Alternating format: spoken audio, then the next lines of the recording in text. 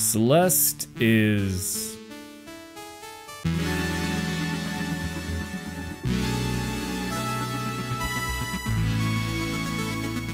phenomenal. The diverse mechanics of each chapter, the provocation of the B-sides, and the tightly focused challenges of the C-sides. It's a game that's become one of my proudest accomplishments. And a little while after I got every achievement in the game, I found out about 2 achievements that the Xbox doesn't have. A few times. You might even say I couldn't stop finding out about them. I'm of course talking about Chapter 9, otherwise known as Farewell, and the secret, one-of-a-kind collectible, the Moonberry. Farewell opens to a grim scene. The old lady is incredibly dead, and Madeline is telling us how much we suck for not going to the funeral. The only thing that could save this mood is if a bird were to land on her tombstone and squawk in my face. After that, only one thing crossed Madeline's mind. I gotta catch this fucking bird. In order to do that though, we have to play on its home turf, above Celeste Mountain, passing through the clouds all the way up until I reach the stars. And up here, there's a few things you should know. First, Madeline pussies out, so we're stuck with only one dash. This chapter is also going to be expecting every bit of advanced movement tech that the game has taught me so far. And the third thing to note, this is a big one, I haven't played in 3 months. Oh. That's not correct at all. I sure hope this isn't the hardest thing I've ever done. First screen of the chapter, and we've already got something new. No, not the berry, but this purple thing. It's like those green dash charges all throughout the game, except you get a double dash instead. Guess I didn't need you after all, Madeline. I moved through the next few rooms, slowly improving as I got back into the groove of things. Oh. Clutching it out here. Hell yeah, brother. Everything was going well right up until this room. It's pretty simple in concept. Navigate the springs and falling platforms all the way to the other side. The problem is when you get to the other side, you'll realize that you need to carry both of these dashes all the way through. I was pretty sure I knew what the correct route was, but I just couldn't figure out this third spring. I'm baffled. I'm baffled. No matter what I did, I couldn't hit the spring without using a dash. I ended up bashing my head against the wall for like 20 minutes before I swallowed my pride and watched someone else do it. How do you do that? He did exactly what I tried to do. How do you... Is there a way to fall faster? You can hold down to fall faster. Yeah, turns out you can. And it's called fast fall. Who would have thought? If you hold down while falling, Madeline will bend the space around her just to fall faster. I fucking hate you. Fuck off. It's okay, it's okay. I understand it now. I get it. See? Oh, got it. And I'm good at the game. That's what they say about me. You can see her like tilt up. I love that. Oh, you fucking dash into the spring and get slightly faster. Oh, Jesus. Titty fucking Christ. Okay. I continued running through the chapter, and on my journey, I found a fishy friend. These guys are really cool. You can bounce on them from the top, kind of like a spring, but when you do, they'll drop down, making them useful for future parts of the same section. And if you come at them from the sides instead of the top, what a funky little guy. We're a little early, but I think these fish might be my favorite mechanic. Oh, that was really lucky. I was not planning for that.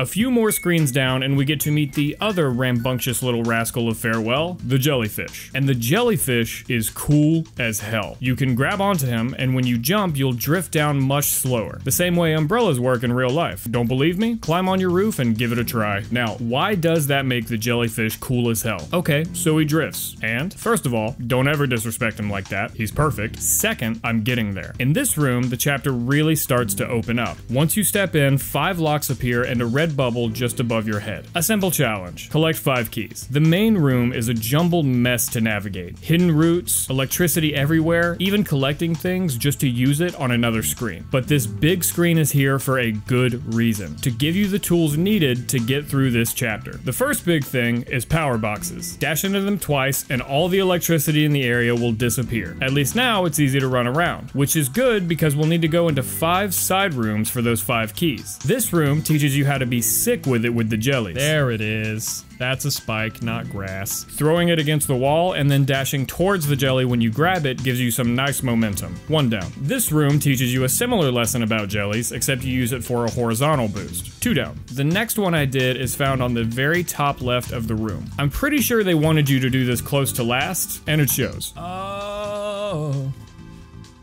Oh, bitch, I did it out of order the second time. Well, I'm gonna save myself the death. How about that? Oh, the second time is so much harder.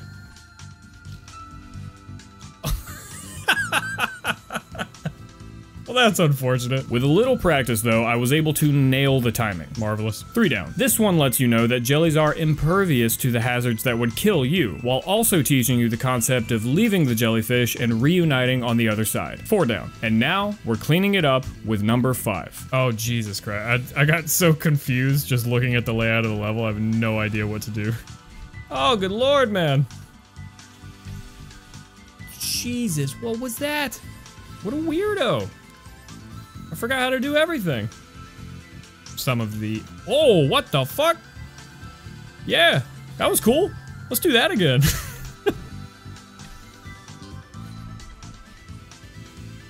Good. Now that we've got all 5 keys, we can make a stylish exit. Oh, there's a platform there. You really ruined my moment. There's another platform there. This sucks. After we launch up through the dancing stars, beautiful screen by the way, we get introduced to probably the biggest problem I had with Farewell. Okay. Little confused on that. Oh, I did not see the cloud. Literally did not process the cloud. It happened so many times. I'd see a new screen and just completely miss an essential part of the route. What's with all the shit in the background? Get it out of here. I'm trying to play Celeste and I can't bouncy on the clouds if I can't see them. Okay, noticing a lot of throw the jellyfish through spikes here. Loving that. Okay, that's weird. Oh shit! A rat! Holy shit, I was not expecting that. Oh! That was nothing. None of that was planned. Outstanding. Outstanding in a field. Now, this screen is just exceptional. It takes all the mechanics you just learned with the 5 keys and mashes them all together with a couple extra wrenches thrown in for fun. It took a lot of specific positioning and a little trial and error, but seeing it all come together made it clear that this was going to be one of the better chapters of the game. Uh-oh, dipshit. Pop quiz. How do you get this key? What, are you just gonna drop down there and dash back up? In Biden's America? You gotta bring the fish down to the key and blow it up, but it's too far to the left. So what you do is you use the platform to scoot it over to the left before bonking it down the second time. A little kaizo, boinging, and zooming later, we're already on the last level. One more section, and it's all over. All right, throw. I immediately fucked it up. It's getting goofy. Fuck, got it, got it. Got it, snot it even. I need to turn left and grab that, or I'm going to commit a crime. I'm gonna do it! Oh! It did deserve to be the final room of the chapter, but still, after a few minutes, I was able to wrap it up and get the heart. Oh yeah, the bird. I have to break your neck. With a reminder of what the original goal was, I was back on track. Oh shit, fire!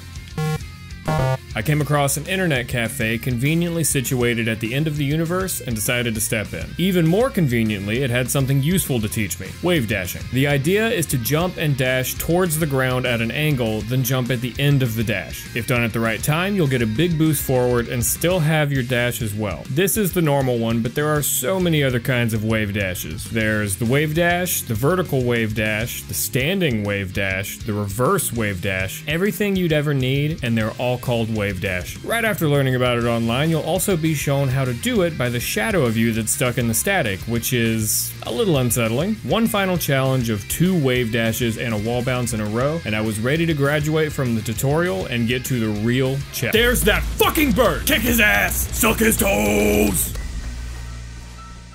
After the failed attempt, Madeline got so mad that the world started breaking down around her. The anger must have fueled me though, because I was starting to get a lot better. Outstanding. I'm kind of schmoovin' right now. I'm no longer schmooving. Those days are behind me. Fuck. Hey, it's my man!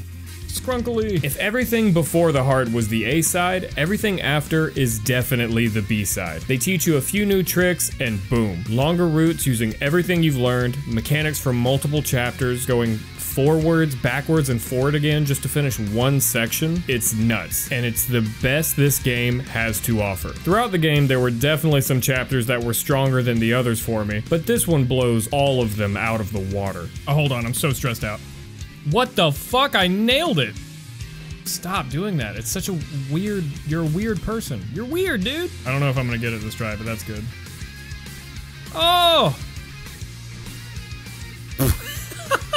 Ooh, chapter 8 mechanics. Not in love with this. Oh, you're such an asshole. Stars are cringe. Stars are so cringe. I hate these fucking stars. These stars are so annoying. They make this whole thing so much worse. Bitch. Bitch. Oh, you're a bitch. Alright. Oh, okay. That was weird. A few screens down, and we're at what was maybe the most frustrating screen for me. The ice room. Well, this just looks fucking miserable. Ice balls floating all over the place, marching down their predetermined paths, and an updraft helping you on your way. Just getting to the top would be pretty easily managed, but you also have to get 6 keys on the way. The first 2 are nothing to worry about, but the others are guarded by a wall of ice balls. Cringe! Not only do you have to break through to get the key, but you also have to get out and continue climbing. And while there is infinite ice down below, you only get these 5 per circle. So if you use them all and then fall, oh fuck, you're done. It's alright, we got it, we got it, we got it. Even if you manage to get all that done, they go ahead and change it up on you at the top. Instead of ice, it's fire. So they take your platforms and you have to get in and out in one motion. Shit. Shit. Shit! It happened again. This one sucks. Sucks my ass. I did some platforming against the wind, had a bit of a mishap. I wanted to see the level! And with the wind at my back, blew through the next room. The section after had a bunch of wall bounces that definitely didn't take 20 minutes, and I finished it up without a problem. Oh, Jesus, you're fast. I made it, though. I had a long ride with Kevin, a shitty ride through the stars. Holy shit. Don't you dare. I knew you were gonna do that. That's so fucked up. But luckily, all my troubles are behind me. Oh, fuck. The cassette room, which doesn't have a cassette tape, but I don't know what else to call it, is garbage. All the praise I have for this chapter, forget about it for a little bit. Yeah, this isn't great. Cassette rooms never bothered me, but there's 2 things this one does differently. It's long, and it has 4 colors, not even taking into account that it's the most technically demanding one there is. And the whole time I'm dealing with all of this, I have to listen to this fucking Salvation Army worker just jingling away in my ear. If Farewell is the ultimate test of skill, this is the ultimate test of mental fortitude. Playing it was ass, and beating it was more bitter than sweet. Once I beat it, I caught the bird, wrestled it to the ground, looked it dead in the eye, and said, "This isn't my grandma." That might not make sense. Basically, Madeline thought that the bird was to grandma as Madeline was to her. But it's just a bird, and this is just a dream. Now we need to make a daring escape while freeing the bird, which is weird considering we know it's a dream now, but whatever. I raced through the next few levels with the help of Madeline and the bird, turning off the power in each room. That is unfortunate. Oh! Yeah, hell yeah, brother. Oh! That was all according to plan, baby. And with the power of friendship, I got to the end, and the moment you've all been waiting for, farewell. The trend holds strong here. We're done with the A and B sides, time for the C side. It takes almost 3 minutes for a successful run. You can't even see a section of the route, and it combines everything you've done so far while also adding a couple new ideas. By the way, if you're confused why I said we just made it to Farewell when that's what the chapter's called, this section has the same name. Bit of a nesting doll situation. It starts out pretty simple. A jelly dash into a puffer push. But even something this simple is misleading. Usually it would work the way I wanted to, but every now and then, this would happen. Why? I don't understand that. I'm not pressing jump. I tried testing all kinds of things to figure out what makes it happen, but it ended up just feeling like a 20% chance to die for no reason. And if the first obstacle gave me this much trouble, I knew I was going to be in for a long ride. Oh, well, don't miss him. Don't miss him. Up here, the electricity turned into a maze. Narrow corridors, tight turns, moving hazards, and the ever-present risk of smacking into a wall. You guys remember that old maze game where when you touch the wall, you'd die? Oh! At least there isn't a jump scare at the end of this one. I snake past the two electric balls, moving on to the reunion with my arch nemesis. Stars. But they were never an issue for me. I don't know if I ever died here. Through the minefield of pufferfish, I got to the first new idea they have. A bit of a trust fall. You need to float up as far as you can before throwing your jelly off to the right. That unlocks the gate, and now that trust fall turns into free fall. Yep. Couldn't have said it better myself. Okay. I've got it in me. I don't have it in me. Why? What happened? Why'd I go sideways? I'm the calmest little boy in the sea. I'm a little less calm than I once was. I have been overtaken. Someone is more calm than me. It's so long. It's so long.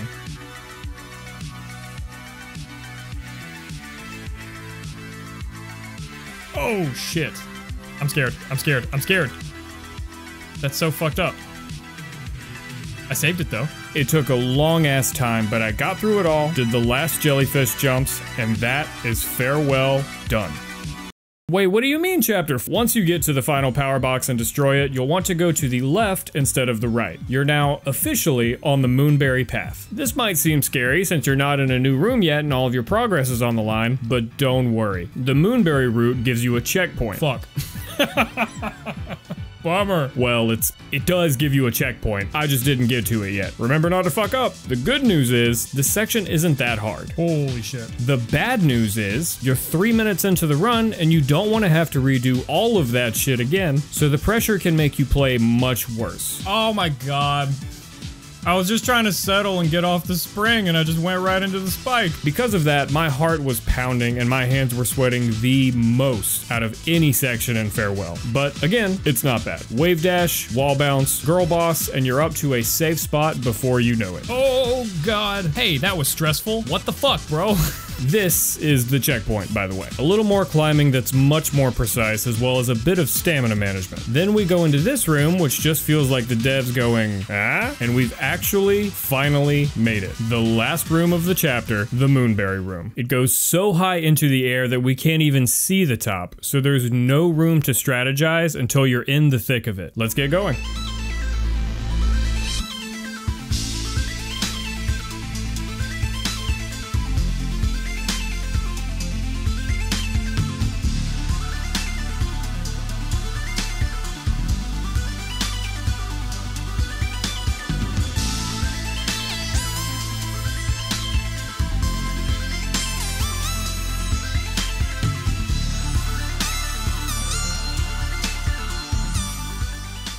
Oh, we get there, boys. We get there in the end.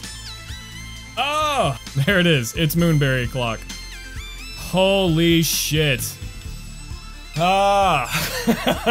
After a little over 15 hours, I finally got there. It took a lot of effort, but it never really made me that mad. And I maintain that it is by far the most well-designed chapter in the game. And now, it's done. How many deaths we got?